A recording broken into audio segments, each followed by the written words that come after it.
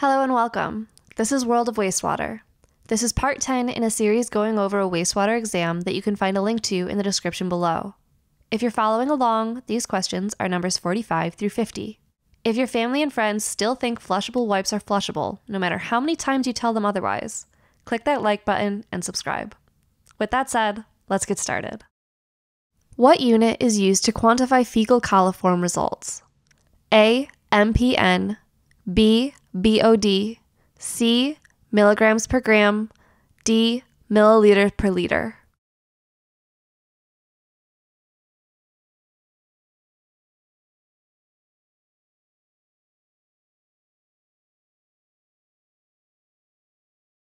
The answer is A. MPN. Coliform bacteria are a broad group of microorganisms that are able to ferment lactose within 48 hours at 35 degrees Celsius. Coliform bacteria are found in the digestive tracts of humans and other warm-blooded animals.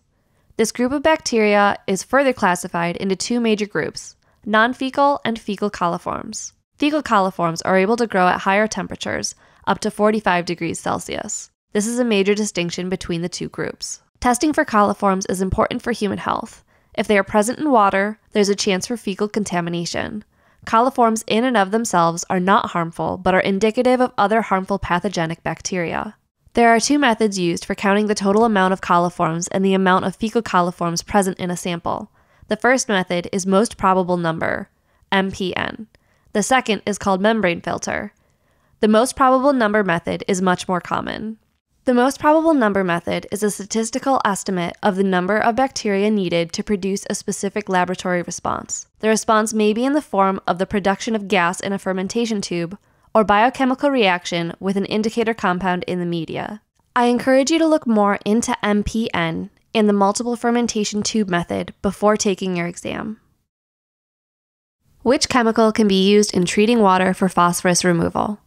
A. Aluminum chloride, B. Ferrous sulfate, C. Sodium hydroxide, D. Sodium bisulfite.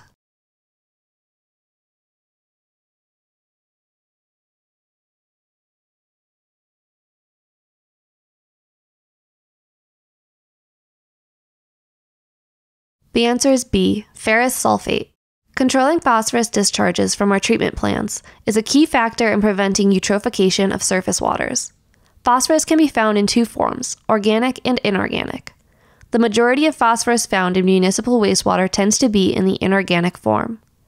This type of phosphorus can be removed through the process of chemical precipitation or alternatively by biological phosphorus removal. Iron salts, such as ferrous sulfate or ferric chloride, are commonly used to remove phosphorus. Some treatment plants may instead use alum, which is an aluminum salt, or calcium. They all do the same thing, precipitate phosphorus, but through different chemical mechanisms. Using a coagulant such as these can increase sludge production by up to 40%. It should be known that the alkalinity of the water influences the effectiveness of phosphorus precipitation. Given the data on screen, calculate the MCRT. A. 4 days, B. 8 days, C. 12 days, D. 14 days.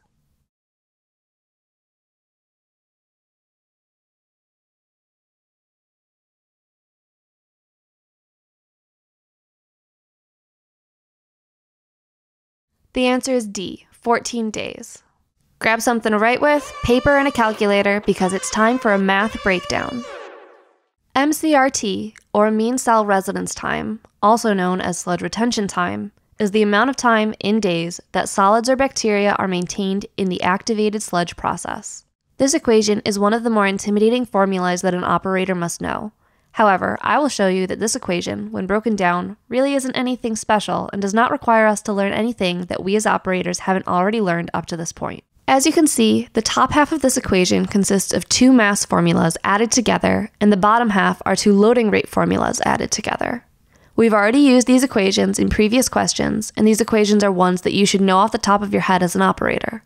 In the following steps, we're going to solve each part within the MCRT formula by going from left to right and from top to bottom. In this first step, we'll use the mass formula to solve for pounds of sludge in the aeration system. We do this by taking the aeration volume, 4 million gallons, multiplying it by the MLSS, which is 2,700 milligrams per liter, and multiplying that by the pounds per gallon conversion factor, 8.34. This gives us an answer of 90,072 pounds in aeration. For the second step, we're going to do the exact same as the first step. However, we're instead using the SEC clarifier volume. So let's plug these in. 0.240 million gallons times 2,700 milligrams per liter times 8.34 pounds per gallon, giving us an answer which, when rounded, is 5,404 pounds in the clarifiers. For the third step, we're simply combining our last two answers. This will give us the number we will put in for the top half of our MCRT equation.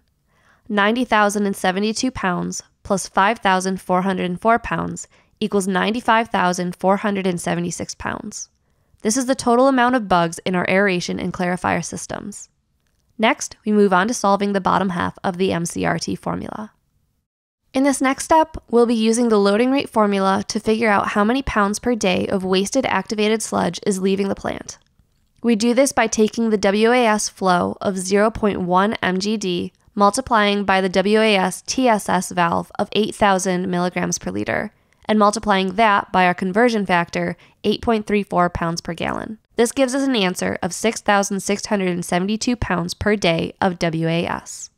In the fifth step, we'll solve for how many solids are being lost per day through our effluent. In a properly working treatment plant, this number should always be very low. We do this by taking our influent flow of 5 mgd, multiplying it by our effluent TSS, which is 3.5 milligrams per liter, and multiplying that by our conversion factor of 8.34 pounds per gallon, giving us an answer of 145.95, which we will round to 146 pounds per day of effluent solids. Now we will combine our answers from steps 4 and 5. 6,672 pounds per day plus 146 pounds per day equals 6,818 pounds per day of solids leaving our treatment plant. This will go on the bottom half of our MCRT formula. In step 7, we bring it all together. We take our answer from step 3, 95,476 pounds, and divide it by our answer from step 6, 6,818 pounds per day. Pounds will cancel out, leaving our answer to be 14 days. This is the length of time bugs are staying in our system. The presence of large amounts of filter flies could be caused by any of the following except A. Excessive hydraulic loading, B. Insufficient spray reaching the outside wall of the trickling filter, C. Tall grass and weeds present around the trickling filter, D. Plugged spray orifices or nozzles.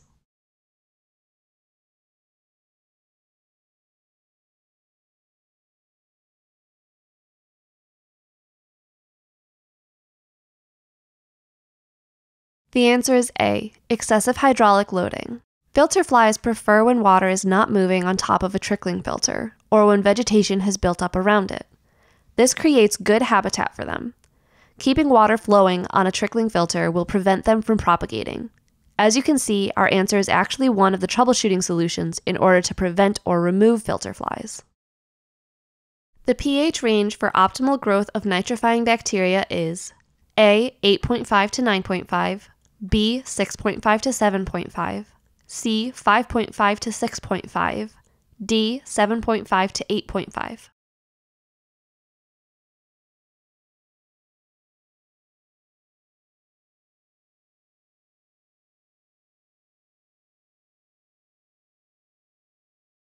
Nitrosomonas and Nitrobacter are the two types of bacteria that are vital to the nitrification process, and I recommend you remember those names.